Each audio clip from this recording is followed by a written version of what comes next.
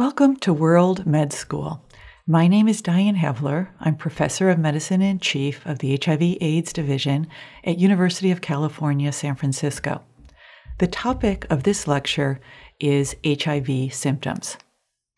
How does a patient with HIV present? The clinical manifestations of HIV can result from inflammatory reactions due to HIV, such as the retroviral syndrome and chronic diarrhea.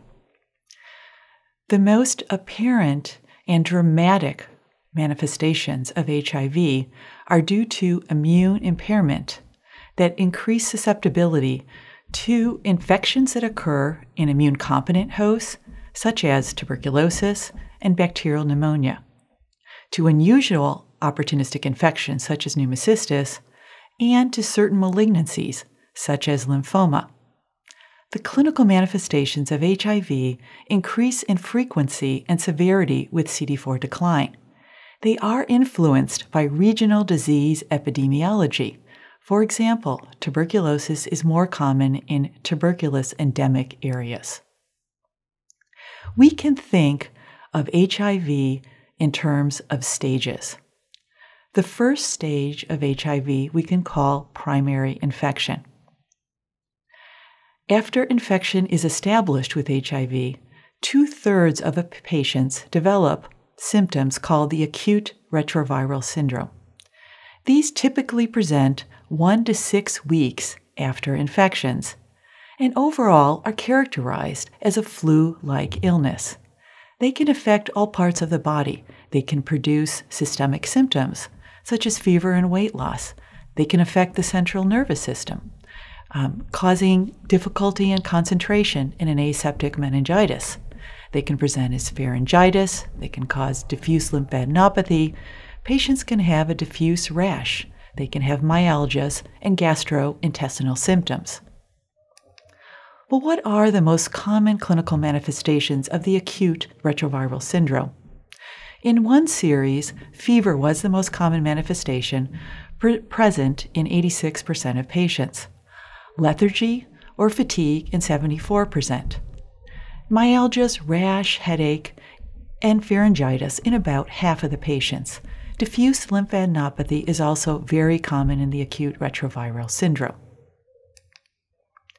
After primary infection and seeding of lymphatic tissues, stage 2 follows, which has been called asymptomatic. This stage lasts for a period of years. It's characterized by few or no symptoms except for lymphadenopathy. However, the term asymptomatic is misleading because during this time period, due to the replication of HIV, there is ongoing inflammation and end organ effects in, for example, the heart and kidney, in the presence of declining CD4 cells. All patients progress to stage 3, asymptomatic stage. This stage is characterized by constitutional symptoms, such as fever and night sweats, diarrhea, and weight loss. Dermatologic manifestations are very common during the symptomatic stage. These include conditions such as seborrheic dermatitis, shown here, characterized by red, scaly plaques in a facial distribution and on the scalp. Mucocutaneous conditions are also very common. Patients can develop shingles due to varicella zoster, also onychomycosis such as tinea pedis. Oral hairy leukoplakia is one of the characteristic manifestations of HIV. It is associated with Epstein-Barr virus, which infects superficial tongue layers. Its name comes from the hairy projections that are observed in the keratinized squamous epithelium. As shown here in this picture, it's characterized by a ribbed appearance on the side of the tongue. It's painless. Another characteristic mucocutaneous finding during this phase is oral thrush. It's caused by Candida albicans. and presents as white plaques or curd-like exudates. It can be seen as shown in this picture in the hard and soft palate. Patients can also experience beefy red oral mucosis. In women, vaginal candidiasis is a typical presentation. Patients presenting with any of these findings should always be offered HIV testing. Tuberculosis is the most common opportunistic infection that occurs during the course of HIV. There are a wide variety of clinical presentations. These can include pulmonary TB, extrapulmonary TB, and miliary tuberculosis. The symptoms are usually present for weeks to months. When the CD4 cell counts are low, we see more disseminated tuberculosis or atypical presentations of TB. Let me show you pictures of a few of these types of tuberculosis. In pulmonary tuberculosis, symptoms are present for weeks to months. This is in contrast to bacterial pneumonias, also common in patients with HIV, where symptoms are present for days. Patients with pulmonary tuberculosis present with fever, productive cough, and weight loss. Cavitation may be seen and is often seen in patients with high CD4 cell counts, but rarely found in those with low CD4 cell counts. Miliary, or disseminated tuberculosis, is more common in patients with low CD4 cell counts and is an AIDS-defining illness. The wasting syndrome, characterized by disseminated TB and a profound weight loss, was referred to as slim disease in Africa and was how AIDS was recognized there. Widespread TB occurs in all organs, including lymph nodes in the abdomen, and can cause patients a great deal of discomfort. Extrapulmonary tuberculosis, or tuberculosis outside of the lung, is much more common in persons with HIV compared to those without HIV who have tuberculosis. Some of the examples of extrapulmonary tuberculosis, as shown in the pictures here, include TB pleurisy.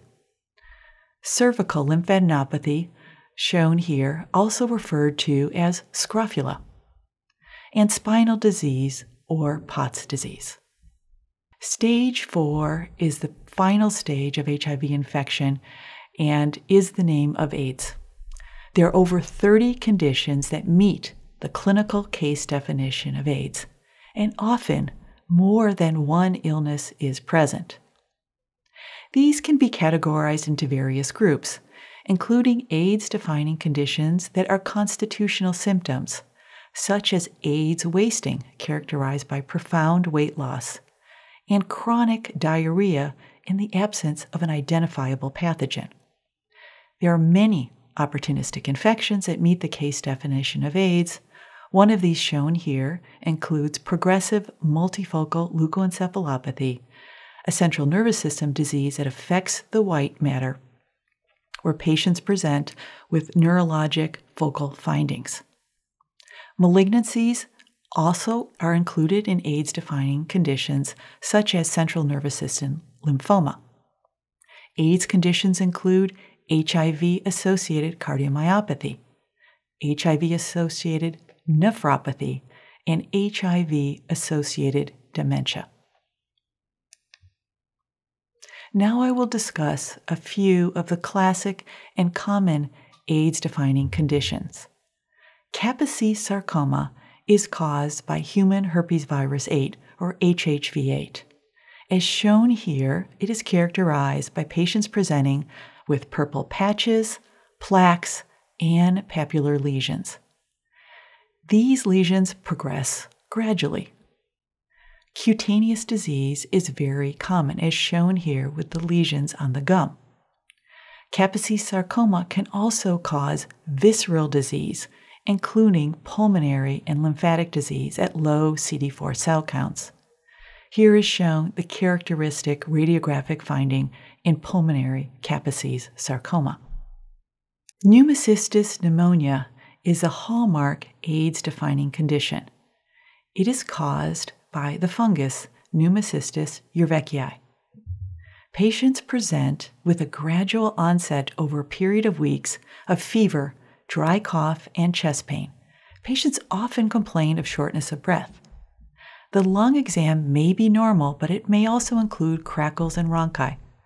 The chest radiograph, as shown here, typically reveals diffuse interstitial infiltrates. There are many gastrointestinal diseases that are AIDS-defining conditions. These include the parasite cryptosporidiosis that affects the gastrointestinal system and causes profound diarrhea. Patients can have as many as 20 to 30 bowel movements per day. Salmonella infections, non-typhi salmonella infections, such as Salmonella typhimurium, are also common AIDS-defining conditions and present as fever, diarrhea, and weight loss. Non-tuberculous mycobacterium, such as Mycobacterium avium, occur in patients with very low CD4 cell counts. These patients present with fever and weight loss, and their organs include massive infiltration of mycobacteria, as shown here. Central nervous system infections are also common AIDS-causing conditions. Shown here is toxoplasmosis, a parasite of the central nervous system, which can present as seizures, headache, and shows ring-enhancing lesions on CT or MRI. Cryptococcal meningitis is caused by a fungus and is one of the most common opportunistic infections in advanced AIDS patients in Africa. It is caused by the encapsulated fungus Cryptococcus neoformans.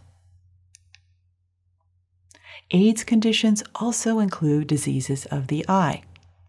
Cytomegalovirus retinitis presents with painless visual loss, and on fundoscopic exam is characterized by a ketchup and cottage cheese appearance. Squamous cell carcinoma of the eye is exclusively seen in sub-Saharan Africa and presents as lesions shown here on the sclera. In general, children present with similar AIDS-defining conditions as adults, with a few exceptions. One of these is lymphocytic interstitial pneumonia. This is an inflammatory condition with polyclonal proliferation of B and T cells. Symptoms are present for weeks to months. Children may present with cough and tachypnea, but no fever. There's a classic reticular pattern as shown here on chest radiograph. We started this lecture asking the question, how do patients with HIV present? The answer to that question is it depends on the disease stage. As we have discussed in stage 1, primary infection is characterized by a flu-like illness. Stage 2 is referred to as asymptomatic infection, where patients may have lymphadenopathy. But actually this is misleading, but because chronic inflammation is ongoing and causing end organ damage.